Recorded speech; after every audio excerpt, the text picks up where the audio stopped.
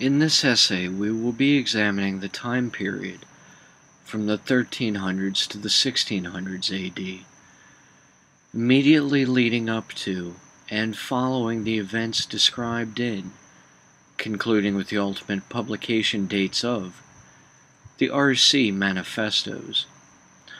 Thorough investigation of the concurrent geopolitical events of this era, as well as specifications on certain key historical figures from the time period, comprise the primary data set. The primary focus of the data set is to examine possible origins for the RC order.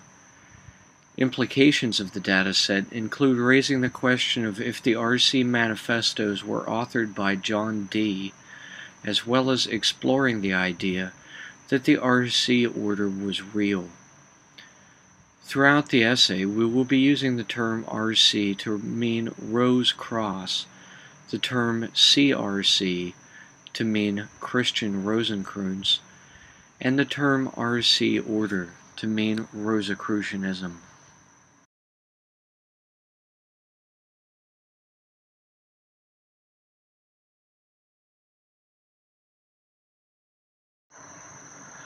The 14th century, Anno Domini, marked the transition from the medieval warm period with the Wolf minimum from 1280 to 1350 AD, following the medieval maximum on the sunspot cycle, which had lasted from 1100 to 1250, leading then into the Little Ice Age, corresponding to the Sporer minimum from 1450 to 1550, and the Modner minimum from 1645 to 1715.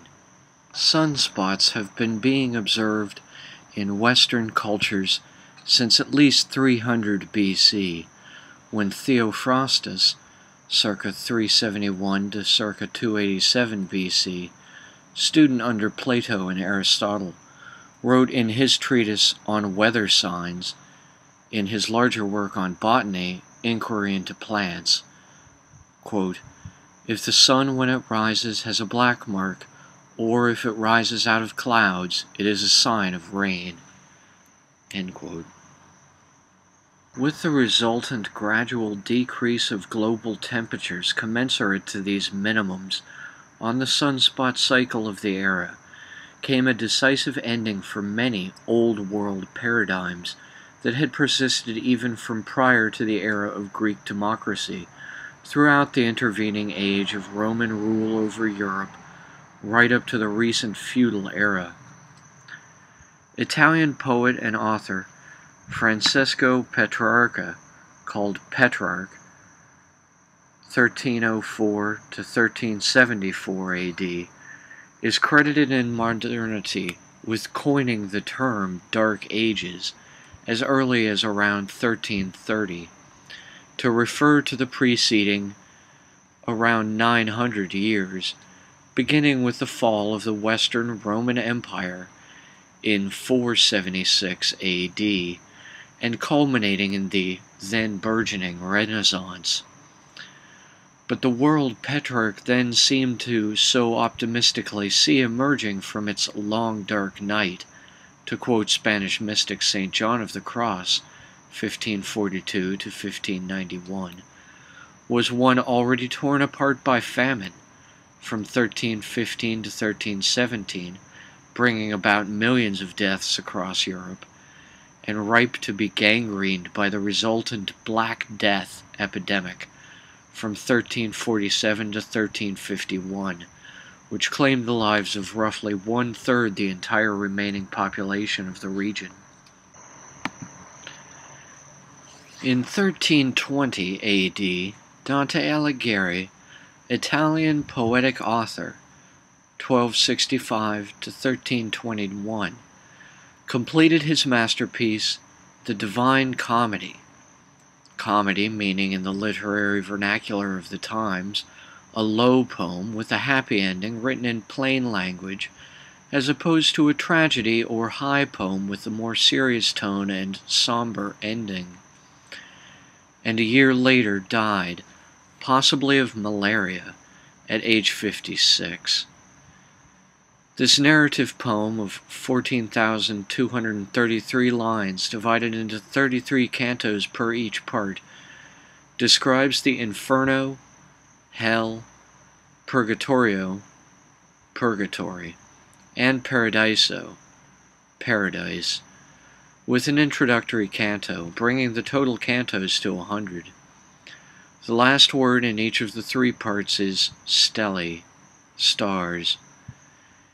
In this epic work, Dante describes his own journey through the realms of the afterlife, escorted by the Roman poet Virgil, whom had lived around 70 to 19 BC, and much of what he describes seeing has been interpreted as a form of allegory for his own Thomistic beliefs, based on the Summa Theologica of St. Thomas Aquinas, 1225 to 1274, and his political beliefs, which sided with the Florentine papist White Guelphs, for which he would be permanently exiled in 1302 by action of Pope Boniface VIII, whom supported the Florentine Black Guelphs in opposition to Dante's faction of choice.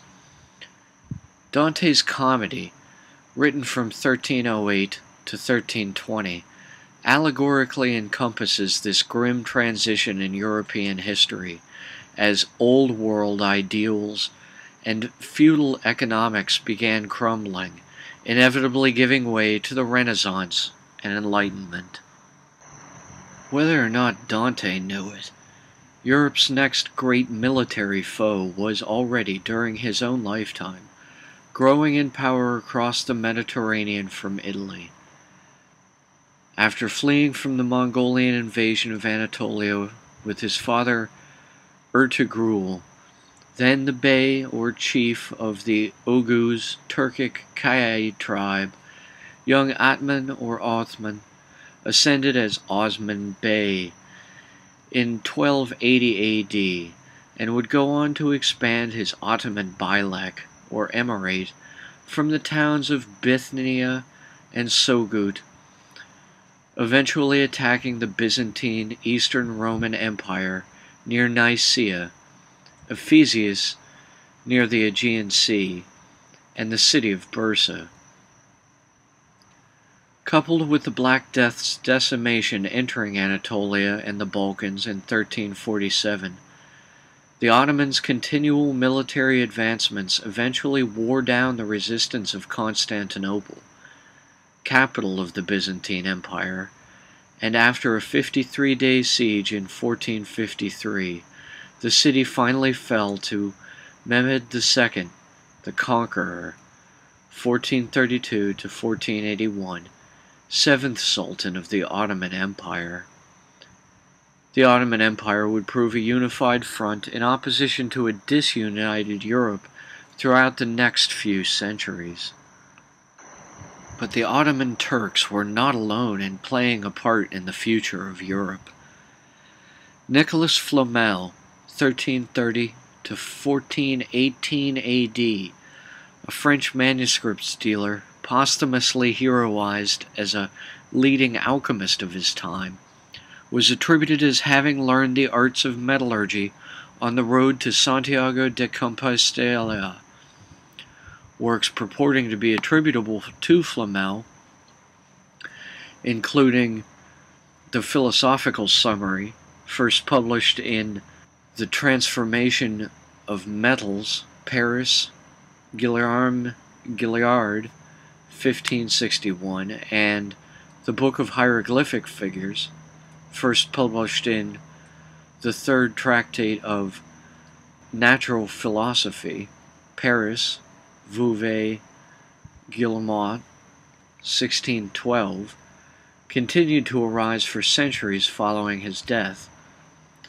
Around Flamel's own lifetime, according to the Book of Abramelin the Mage, the earliest extant German manuscripts of which now known date to around 1608, Abraham of Worms, Germany, circa 1362 to 1458, studied under Abramelin, an Egyptian scholar, in around 1409, and Abramelin imparted to Abraham a system of magic number square layman's.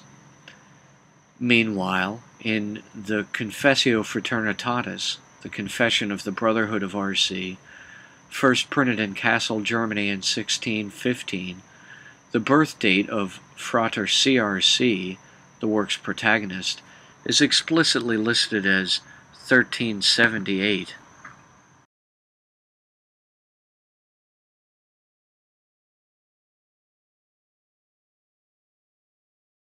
By the 1453 AD fall of Byzantine Constantinople, or rise of Turkish Istanbul, depending on one's personal point of view, there were already empires in the land masses we call now Central and South America as well, although these remained undiscovered by and unknown about to the populations of Europe until around 1492, when the Italian explorer for Spain, Christopher Columbus, began the conquests of these lands for Europe.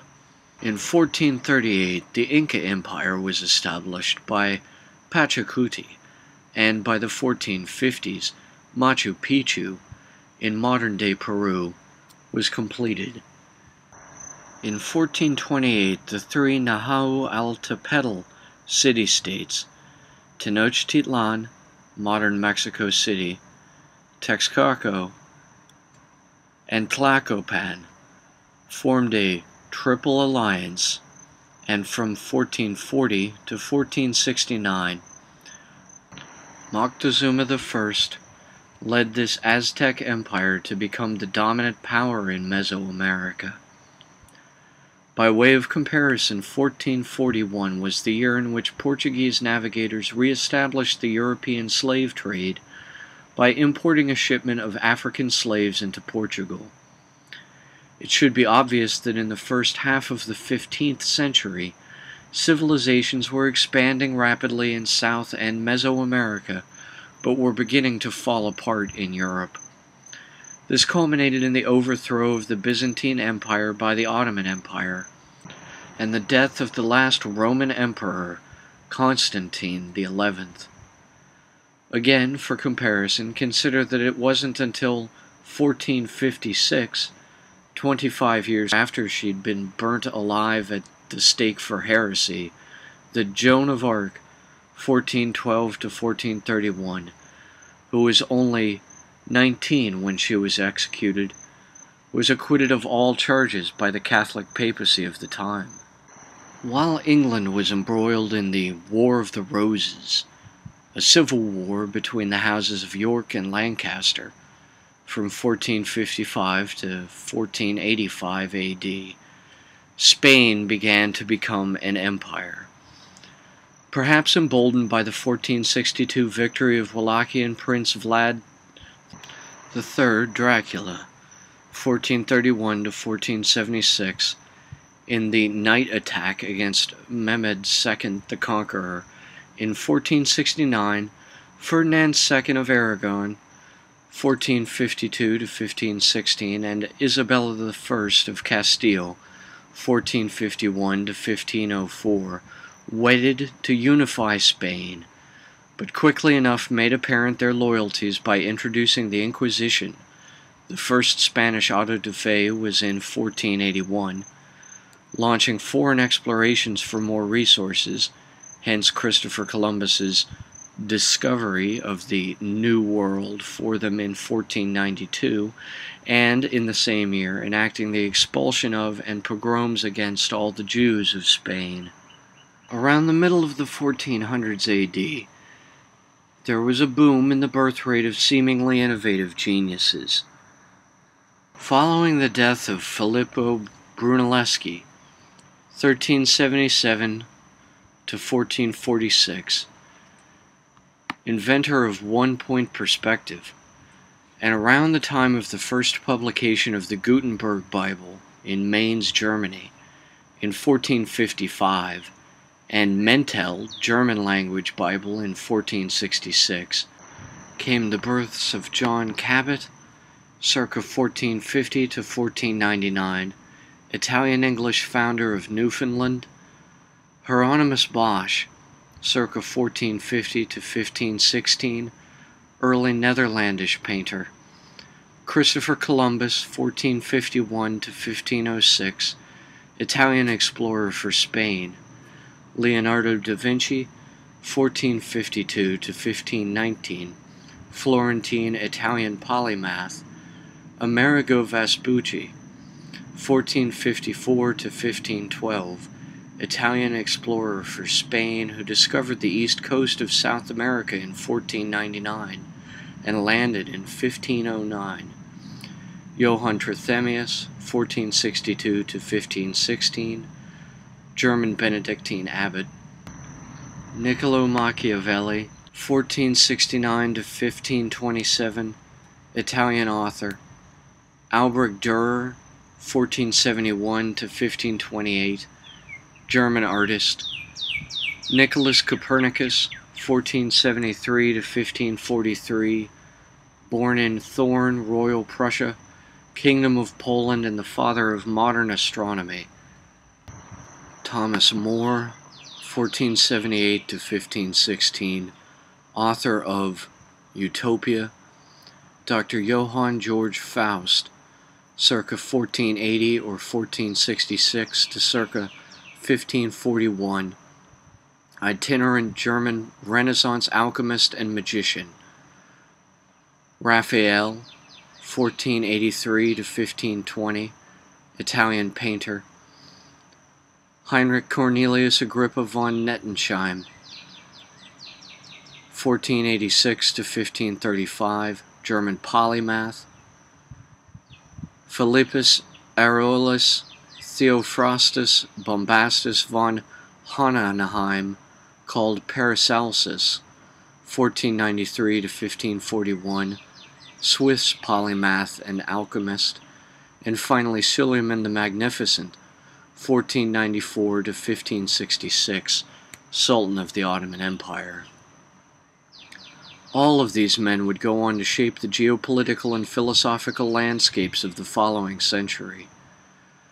Notable deaths in the 1400s included, of course, Nicholas Flamel, 1330 to 1418, as well as the apocryphal characters of Abraham of Worms, circa 1362 to 1458, from the Book of Abramelin, and Frater CRC, 1378 to 1484, of the RC Manifestos.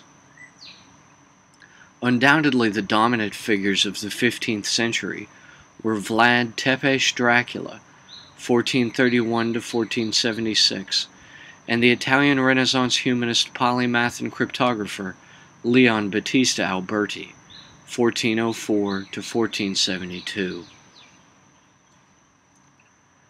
Now, if the protagonist of the RC Manifestos, Frater CRC, is said in the Confessio, 1615 AD, to have been born in 1378 and to have lived for 106 years, then it can be reasoned out his founding the RC fraternity would have occurred around the year 1407.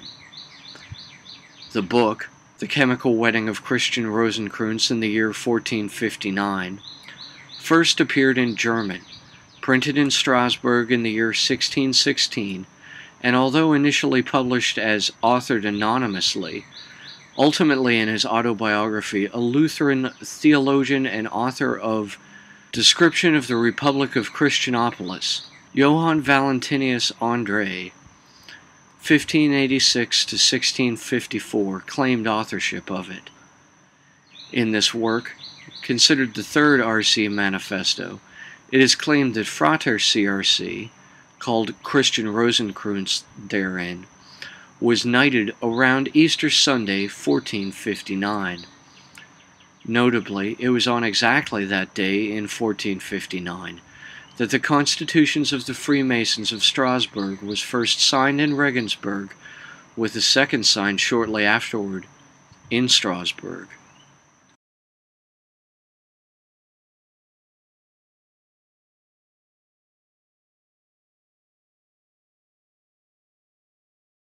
At the opening of the 16th century A.D., Abbot Trithemius, 1462 to 1516, was instructing Heinrich Cornelius Agrippa, 1486 to 1535, and Paracelsus, 1493 to 1541, on his Steganographia in Germany, where Dr. Faust, 1480 to 1541, yet wandered. The first African slaves were shipped to the New World in around 1502. Michel de Nostradam, 1503 to 1566, was born in France. From 1508 to 1512, Michelangelo painted the fresco ceilings of the Sistine Chapel in Rome, Italy, expressing with slightly exaggerated mannerism the peak of the Italian Renaissance. From 1509 to 1510, the Great Plague swept across various parts of Tudor England, and for decades following this event, symptoms of a so-called sweating sickness continued to be reported to doctors. By 1551, when John Caius of Shrewsbury finally wrote down notes on this seemingly long-term epidemic, there had been 5 different outbreaks of it across England. Then, as the first decade of the 16th century AD came to a close, there were 3 works that were released as publicly printed, widely distributed works of literature that have since then permanently changed the face of Western philosophical thinking. The first of these was the 1512 Commentaries by Copernicus, 1473 to 1543, proposing the heliocentric model of the solar system, with the Sun at the center and the planets, including Earth, all orbiting around it. The second published work that altered people's ways of thinking forever afterward was the 1513 work by Niccolo Machiavelli, 1469 to 1527, The Prince, a geopolitical satire. The third work was equally impactful, but its effect was overshadowed by the geopolitical events that quickly followed it. This was the publication in Latin around 1516 of the St. Thomas More, 1478 to 1535, work Utopia, printed in Louvain, edited by Desideratus Erasmus Rotterdamerus, 1466 to 1536, a Dutch Renaissance humanist, and ultimately printed in Basel in 1515. The book was not translated into More's native tongue of English until the 1551 Ralph Robinson edition, some 16 years following More's execution for treason for refusing to swear the oath of supremacy to Henry VIII after he'd split the Anglican Church away from Catholicism. St. More opposed both Anglicanism and the Lutheran Protestant Reformation, and was a staunch proponent of Catholicism, despite expressing different ideas in his Utopia. The geopolitical events that overshadowed the first publication in Latin of Utopia were, namely, the very Lutheran Protestant Reformation and split of Anglicanism away from Catholicism that St. More opposed. In 1517, the year after More's Latin Utopia was published in the Netherlands, Martin Luther posted his 95 Theses in Saxony. 2 years later, Leonardo da Vinci, 1452 to 1519, passed on of natural causes at the age of 67. In the same year as Leonardo's death, Charles I of Spain, 1500 to 1559 AD, ascended the throne of the Holy Roman Emperor as Charles V and ruled until 1556. Under his edicts, Spain was positioning itself to expand into the first truly global empire. In the same year as his ascension, a Spanish expedition commanded by Ferdinand Magellan, 1480 to 1521, and Juan Sebastian Elcano, 1476 to 1526, set out to circle the entire planet, and returned successful in 1522. In the same year as Charles V's coronation as HRE, also, Hernán Cortés led the Spanish conquest of Mexico, which lasted from 1519 to 1521. In Spain proper, the Inquisition and Jewish purges continued, and the result of all this imperial posturing was ultimately that, in 1557, Habsburg Spain was forced to declare financial bankruptcy, the first of 4 times, 1557, 1560, 1575, and 1596, that Philip II, Charles V's successor, would have to do so. Not only the imperial posturing of European continental Spain's rulers posed problems for the European nation-states of the era, but also the continuing unified front of opposition to the south and southeast of Europe, the Ottoman Empire, that was by that time directly administering a larger landmass than all continental Europe combined. Under Suleiman the Magnificent, 1494 to 1566, stretching from Basra and Baghdad in the far east, to Algiers on the North African coast in the far west, and as far north into Eastern Europe as Buda, near Vienna, Austria. In 1527 AD, the unthinkable occurred, and Rome was sacked and burned. Pope Clement VII and his loyal 42 Swiss Guards escort narrowly escaping down the Passetto di Borgo, a secret corridor between Vatican City and Castel di Sant'Angelo, while behind them the imperial troops of Charles V, HRE, slaughtered the remaining 147 Swiss Guard troops on the steps of St. Peter's Basilica.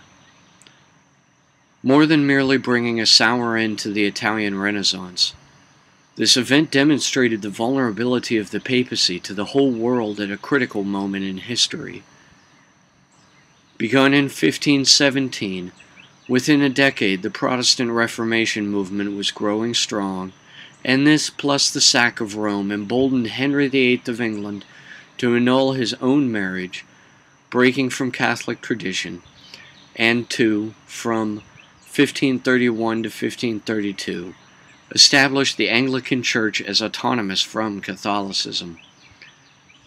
It was into this world that John Dee, 1527 to 1609, was born, in the same year as the sack of Rome.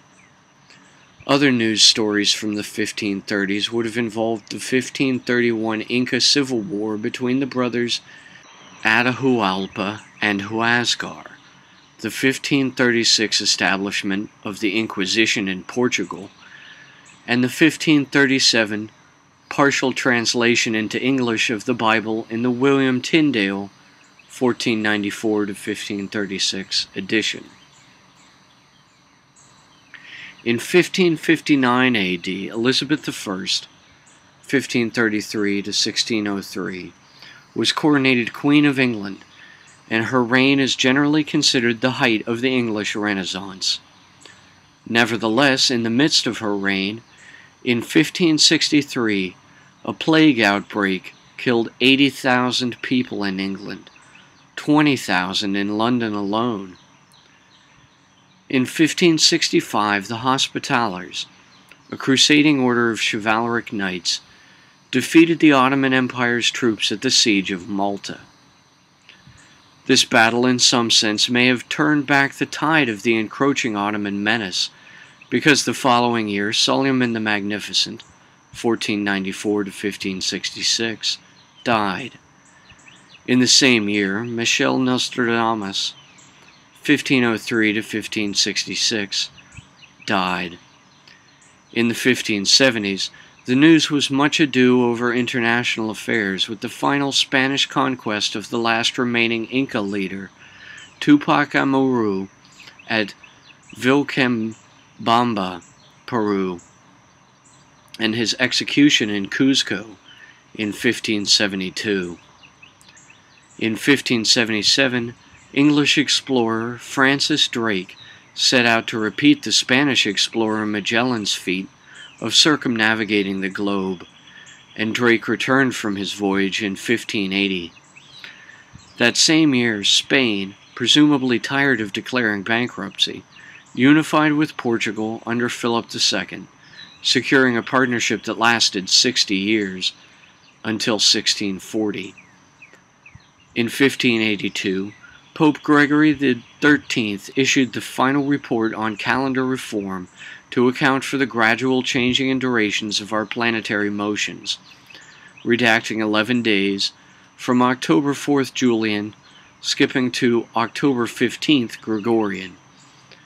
It was into this world that were born Tycho Brahe, 1546 to 1601, Danish astronomer; Giordano Bruno, 1548 to 1600, Italian astronomer; William Shakespeare, 1564 to 1616, English playwright; Galileo Galilei, 1564 to 1642, a Tuscan Italian physicist and astronomer; Michelangelo Merisi da Caravaggio, 1571 to 1610, Italian painter; Johannes Kepler, 1571 to 1630, German astronomer; Thomas Hobbes, 1588 to 1679, English philosopher and author of The Leviathan;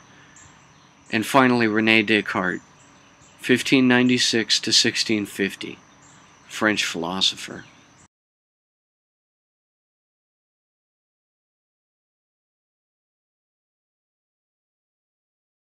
By the turn of the 17th century AD, John Dee, 1527 to 1609, had already returned from his travels abroad on the European continent, entertaining at the court of Rudolph II, Habsburg HRE, 1576 to 1612, in Bohemia, studying Torah with Judah Loew ben Bezalel, Maharal of Prague, 1512 to 1609, and summoning the Enochian angels with his scrying partner Edward Kelly, 1555 to 1597.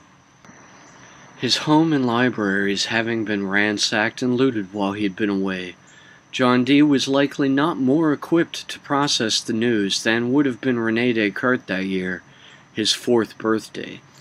The Giordano Bruno, 1548 to 1600, was burned at the stake in Rome's Campo de' Fiori by the Catholic papacy for various charges of heresy. Bruno was a professed pantheist and believed in reincarnation, but because he also advocated that stars in the night sky are only distant suns alike our own, that may possibly host planets of their own that house different forms of life than our own, his ritual cremation was seen as a kind of martyrdom for science. Again, the Catholic papacy of Vatican City and Rome was trying and failing to maintain the same powerful hegemony it had enjoyed throughout the dark ages of feudal Europe, rather than adapting to changing times.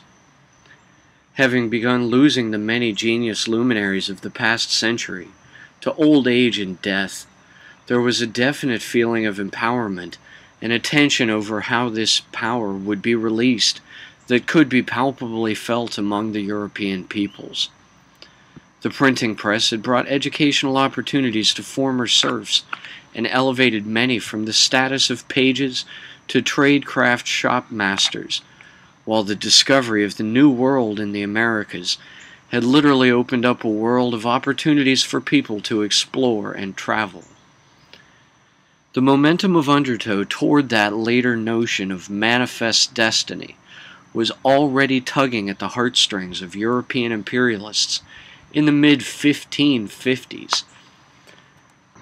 John Dee had made no mistake when, as a younger man of 28 years of age, he had invested his inherited stocks in the Livery Company of the City of London called the Worshipful Company of Mercers, into the Muscovy Company, the first major English joint stock trading company, with outlines for foreign trade expansion, including military imperialism, in 1555. 1555 was also the year Nostradamus published Les Prophéties, a collection of his quatrain prophecies. By 1600, the darkness both John Dee and Nostradamus rightly foresaw had fallen across the face of Europe. In 1602, the Dutch East India Company was established by a nationalizing merger of competing trade corporations. The following year, Elizabeth I of England, 1533 to 1603, died. In 1605, the gunpowder plot against the English Parliament was planned, but foiled before it could be executed. In 1607, Jamestown, Virginia was settled as the first permanent English colony in North America. Clearly, a new age of competitive imperialism was begun. In around 1609 A.D., John Dee died as well, but just before this, in 1607 or so, a strange event occurred, the first of what would later prove to be no fewer than 2 definitive manifestos appeared in Germany, having been published and distributed presumably through the same publishers, again in Louvain, modern Belgium. They distributed the 1609 edition of the Heinrich Kunrath of Hamburg, 1560 to 1605 work, The Alchemist's Lab. The first 2 RC Manifestos are strange enough on their own, but the third manifesto, The Chemical Wedding, complicates matters further, its having been published anonymously initially, and later claimed as his own ludibrium by Johann Valentin André, 1586 to 1654, a plausible enough claim, though possibly dubious nevertheless. The Chemical Wedding includes John Dee's unique Monas Hieroglyphica symbol in its invitation opening narrative. In 1611 A.D., the first editions of the King James Bible rolled off of Gutenberg printing presses and were distributed to Anglican churches. The first complete copies of the Bible in English, rather than Church Latin, opened up whole new worlds to the minds of apt pupils, ever eager to digest more. But this new empowering liberation of the working class minds did not arrive without taking a toll in return.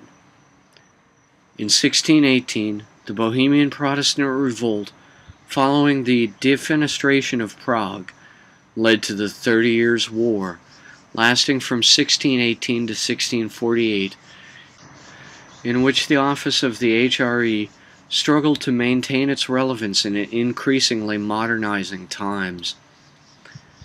Emperor Ferdinand II's early defeat of the Bohemian rebels in the 1620 Battle of the White Mountain occurred simultaneously to the Puritan Brownist pilgrims arriving at Plymouth Rock in Cape Cod on the Mayflower. But those seeking to escape oppression from the continental European and mainland Asian empires were to find little opportunity to relax in these new American colonies. In 1622, Algonquin natives killed 347 English settlers outside Jamestown, Virginia, 1/3 of the colony's population, and burned the Heinrichus settlement.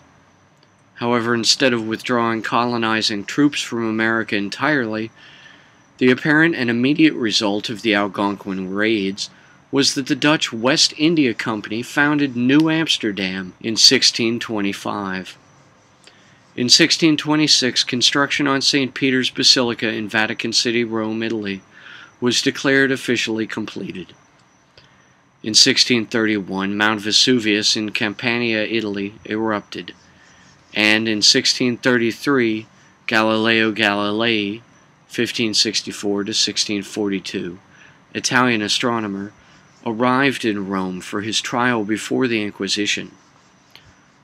Ultimately, by the end of the 17th century AD, a truly new world order had begun to take shape in the philosophies of commoners as, in 1649, King Charles I of England was executed for treason against the public parliament. Were it not for such events as this having happened in prior history, then Denis Diderot, 1713 to 1784, could not have posited that mankind will never be free until the last king is strangled with the entrails of the last priest. The 17th century ended with the Salem, Massachusetts witch trials, 1692.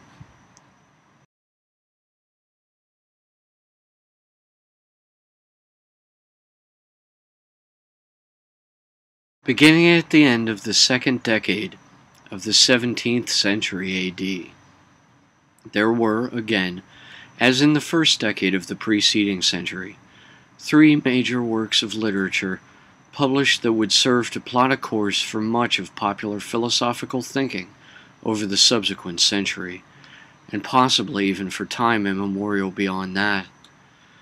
By the end of the 17th century, the 1687 publication of the work Mathematical Principles of Natural Philosophy by Isaac Newton, 1642 to 1727, had irrevocably altered the history of our species, establishing the stylistic foundation for all subsequent schools of material science that followed. However, again, without the publication of these three works earlier in that century, Newton's own calculations would not have been fathomed then, and our present history would look drastically different from how it appears to us now. In 1619 AD, Johann Kepler, 1571 to 1630, published Harmonices Mundi, the harmony of the world, in which he proposed the distance between planetary orbits may be derived using a ratio like that determining musical harmonics, and in 1621 published a second edition of his older work, originally published at Tübingen in 1596, the year René Descartes was born, entitled Mysterium Cosmographicum, the Cosmic Mystery, in which he proposed the distance relationships between the 6 planets known at that time could be understood in terms of the 5 Platonic solids enclosed within a sphere that represented the orbit of Saturn. In both these works, Kepler used complex calculus and geometries that have proven to differ from observable conditions in reality, but which nevertheless warrant great scrutiny and study, being that they inspired the shortly subsequent work, the Principia, or Principles of Isaac Newton, which contained even more mathematically accurate models accounting for real-world observations. It may be overlooked sometimes that without the successful publications and lack of persecution by the Vatican papacy of Johann Kepler, there would likely not have been able to have been the 1687 work Mathematical Principles of Natural Philosophy by Sir Isaac Newton.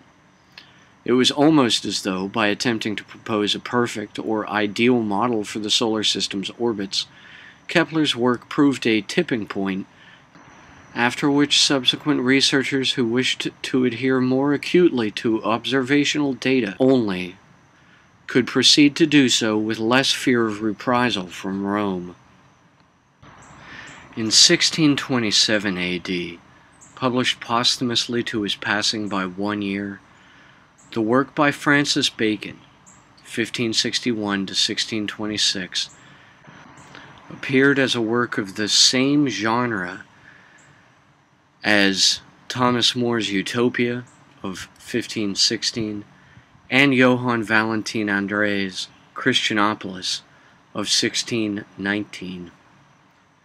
Bacon's use of More's utopian model was so recognizable that almost a century later, English satirist Jonathan Swift, 1667 to 1745, parodied it in Book 3 of his 1726 work, amended 1735, Gulliver's Travels. While the deadpan ironic Swiftian writing style in Gulliver's may make the topic more approachable for children, it remains nevertheless an important idea to consider, and an innately Rosicrucian ideal project. If you could design your own model for a perfect society, and build it from the ground up, what would it be like? What values would you impose? And which would you relax or remove? Which replace, and with what others? Creating a utopia is a fascinating thought experiment that would never have become possible for authors such as Thomas Hobbes, 1588 to 1679, let alone Thomas Jefferson, 1743 to 1826, to explore, were it not for the original ideas of Thomas More, 1478 to 1535. Being inspired into activity, possibly, it is very likely, by the RC Manifestos, Francis Bacon was seen as the founder of modern empiricism, and this was juxtaposed in the popular mindset at that time by the rationalism of French philosopher René Descartes, 1596 to 1650. In 1637 AD, René Descartes published Discours de la Méthode, the Discourse on the Method, in French, and in 1641, Meditations on First Philosophy. As a young man traveling across Europe, Descartes had been caught up into the cause of the HRE, and had fought at the Battle of the White Mountain against Protestant Bohemian rebels. Following this, he had secluded himself away in Germany, and proceeded to produce his magnum opuses, the Discourse on Method, and Meditations on First Philosophy. However, when he returned to France and published his works, he met a very surprised audience of his old friends, who explained to him that there were rumors circulating about Descartes saying he had joined the Rosicrucians. Descartes denied it on the grounds of empirical evidence, ironically, by pointing out that if he belonged to that true and invisible order, how could anyone see him? Descartes' own philosophy laid the foundation for 17th century continental rationalism, later advocated by Baruch Spinoza, 1632 to 1677, and Gottfried Leibniz, 1646 to 1716, and opposed by the empiricist school of thought, consisting of Thomas Hobbes, 1588 to 1679, John Locke, 1632 to 1704, George Berkeley, 1685 to 1753, and David Hume, 1711 to 1776. Empiricism states that knowledge comes only or primarily from sensory experience, but rationalism is defined as a methodology or a theory in which the criterion of the truth is not sensory but intellectual and deductive. In short, Cartesian doubt was little more than dressed-up solipsism, while Baconian method was little more than pirate's materialism. By this point, both extremes were far from the course charted for them by the papacy. Perhaps a point that is sometimes missed also is that both rationalism and empiricism sought to attain truth, albeit by using only either first inductive or first deductive reasoning, respectively. Had they been able to cooperate rather than compete, perhaps more truths would be known by now.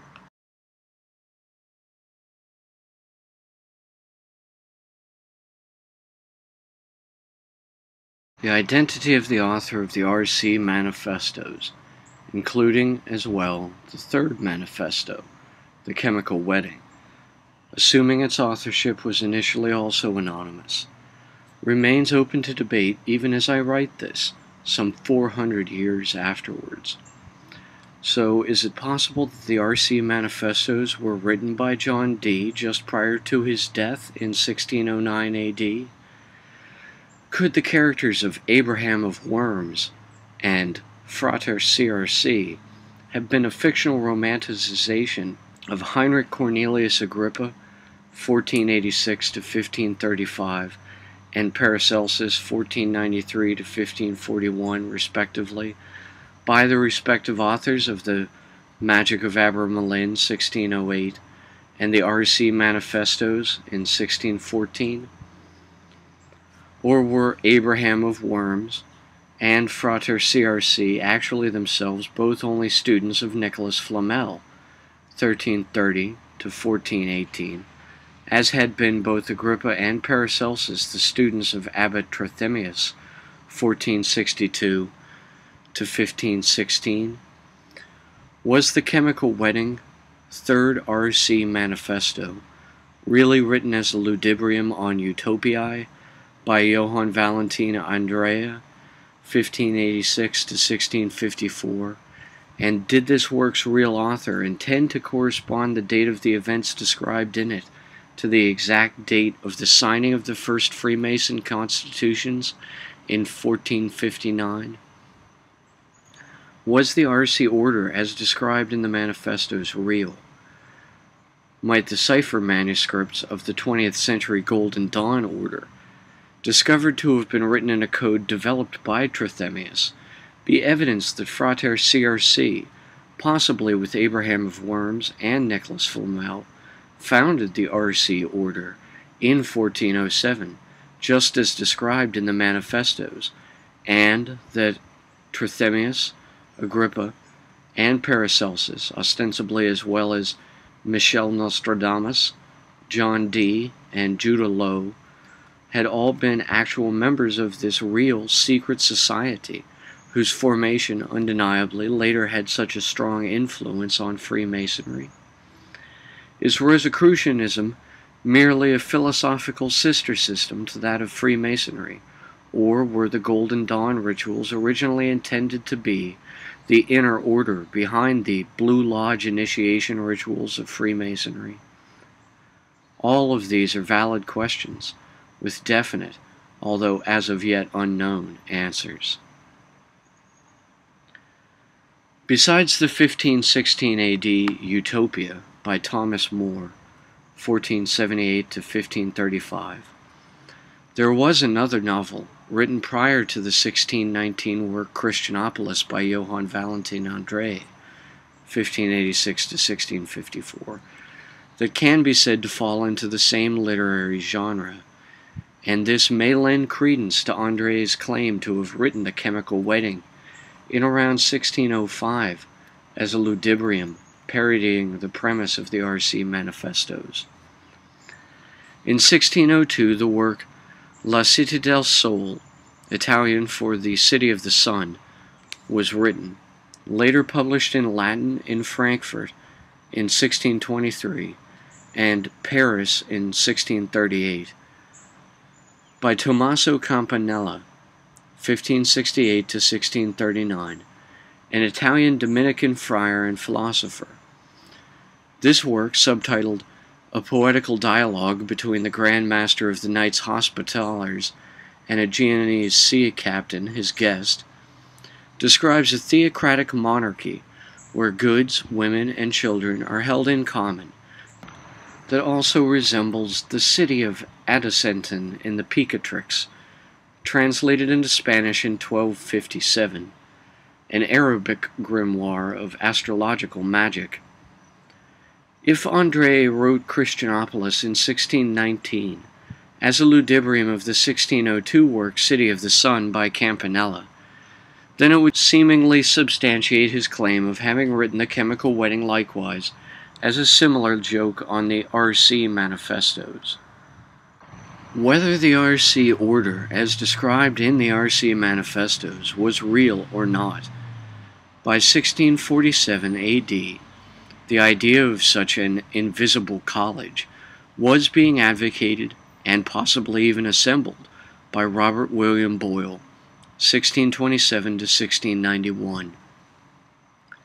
Based on this premise, the Royal Society of London for Improving Natural Knowledge, commonly called now simply the Royal Society, was founded in 1660 by a charter from King Charles II, 1630 to 1685.